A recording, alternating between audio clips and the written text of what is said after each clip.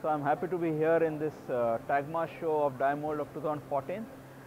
I'm the managing director for this company. My name is Ranjit. I would love to introduce you this new product of DMG Mori.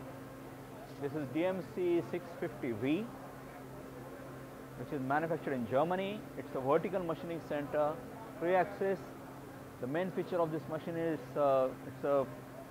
all the axes are on the spindle, so it's a stable table. So you can accommodate bigger components, and it gives all the best features of what a fixed table can have. You would probably know that DMG Mori has got a significant amount of new product introductions every year. In fact, last year we introduced more than 25 products in 1 year, and this is one of the premier introductions in India this year. So we call it premieres, and this is the premiere for Indian operations. So we generally introduce in every exhibition maybe 2 or 3 products, and this time it is DMC 650V. So we hope that this machine will do well across the industry segments as we are introducing it today. Yeah? So according to you, what's the future course of action for the growth of Indian tooling industry? The machine tool industry in India is, if you really look at last few years, it's really evolving. I would say that the machine tool industry is metamorphosizing into some machine tools which are higher end, which are higher accuracy, and they are the next sophistication level.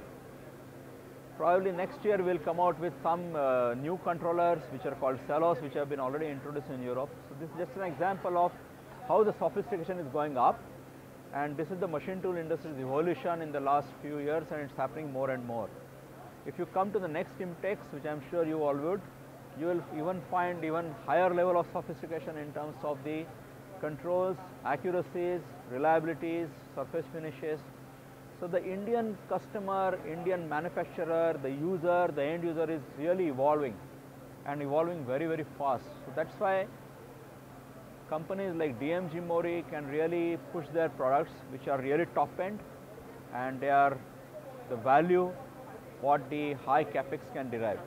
It's not just the capex now that the Indian customer is looking for, it's the value that the customer is looking for to the entire chain.